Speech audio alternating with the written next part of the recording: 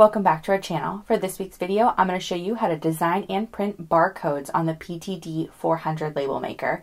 Now, before we get started, I want you to keep in mind that Brother recommends that you use a black on white label tape. So you're going to want to grab a label that's as big as you can get it, so 3/4 of an inch, and that's black on white. So a TZE-241 tape is going to be your best friend on this. And if not, I would recommend the 1/2 inch, the TZE-231, if you're not able to get your hands on that wider. That's going to give your barcode reader the best chance at reading this successfully and having an easy printing process. All right, let's get started. Okay, so this is to start for barcode printing. You are going to want a 1/2 inch or a 3/4 of an inch black on white tape when you do this.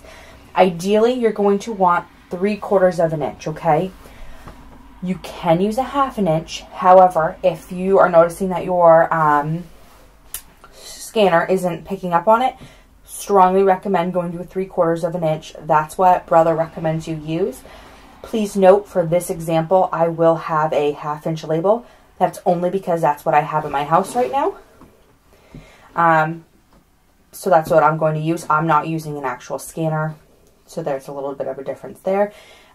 You, on the other hand, obviously if you're doing this, you likely are using a scanner, so I would recommend going to that 3/4 inch. Okay. So for the barcodes, you're going to want a black on white tape, and a couple warnings before we get started. If you are using the continuous print feature to print numerous barcodes, say you're going to put the same barcode on 50 jars of jam, please be careful because you can overheat this print head in here and that will shut down your machine because, you know, the barcodes are so in depth when printing. Okay, so let's get started. So, first things first, we are going to make sure you can see my buttons and my screen. You're going to hit barcode. Okay, you'll notice you have a lot of different protocols to choose from. I'm going to go ahead and include a chart right here. But please note you have access to this chart in your user manual, and you can also download a copy from our website.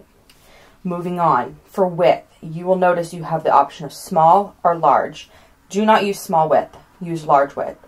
I'm telling you now, you're going to want large width. I don't know why small is an option, don't use it. And then under number, if I'm just leaving that on, and C digit.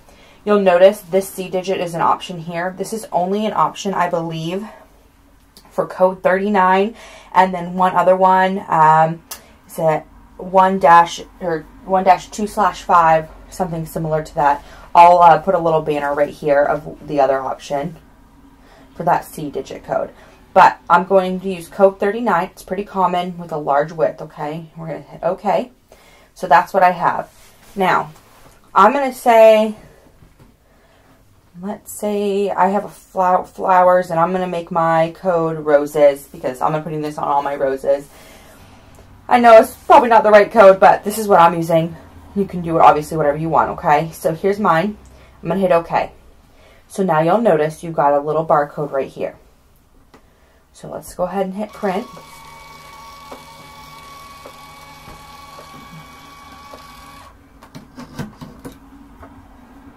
And you'll see you have a barcode. Again, this isn't a 1/2 inch size. I would recommend going to that 3/4 of an inch size, but you have roses. Okay, now let's say you wanted to edit the parameters of this label, of that barcode.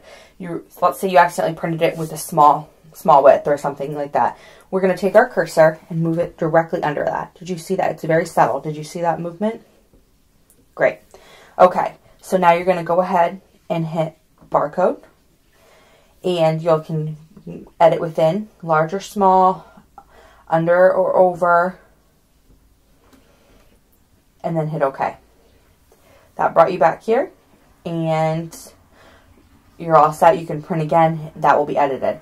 Or, let's say your cursor's still there. You want to delete the roses, and you were going to move on. Move that cursor to the right, so now it's to the right, and just simply hit backspace. Now we can hit barcode again.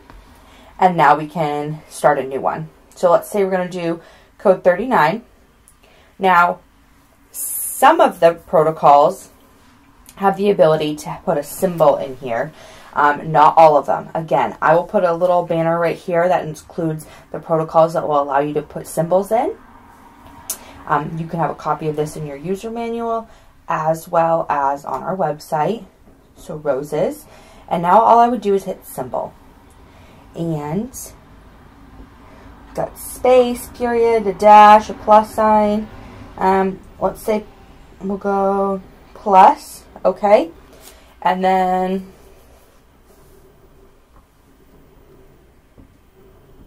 let's say roses plus greens. That's what I want, okay? So we're going to hit print.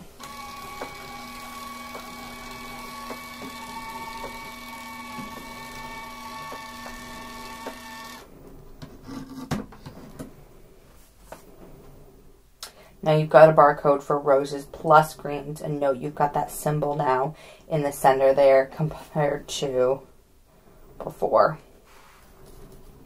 Okay, now you have a special character list for code 39, for CODABAR, code 128, so on and so forth. I'll include that list here so you can kind of get an idea. You can always pause this video to view it. If not, again, user manual on our website. You've got it all, so don't panic if you don't see it in the 3 seconds that's on the screen. Now, I know that was a quick little video here, but it's actually pretty simple to use. I'll do another one here. I'll use, can you see that? The EAN-8. And we'll just kind of go ahead and put some numbers there. And then now you've got that barcode, and we'll print. Just so you can kind of see what a different barcode would be. The machine itself is pretty easy to use. I think that's what you're traditionally used to seeing in like a grocery store or something like that. I don't think the hard part of the barcodes is going to be formatting of barcode on this label maker. It's going to be deciding what works best for you and what your project is, and then again what kind of barcode scanner you have at home or at work to use. And it's as easy as that. I'll see you next week. Have a good one. Bye-bye.